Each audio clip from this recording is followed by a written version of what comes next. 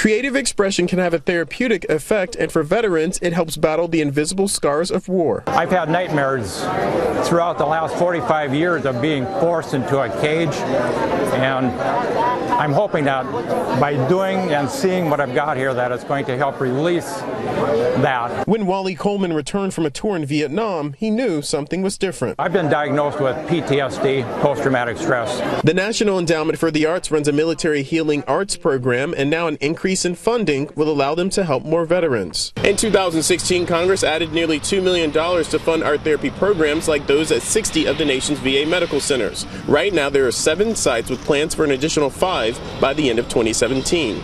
A significant percentage of combat veterans are diagnosed with PTSD, and many are at risk of suicide. While cognitive therapy sessions can help, for some, art is an easier way to connect and deal with trauma. What I do, I start drawing and I get right into that emotion. I get in touch with myself. Although art therapy shows promise in treating PTSD, experts say more research is needed.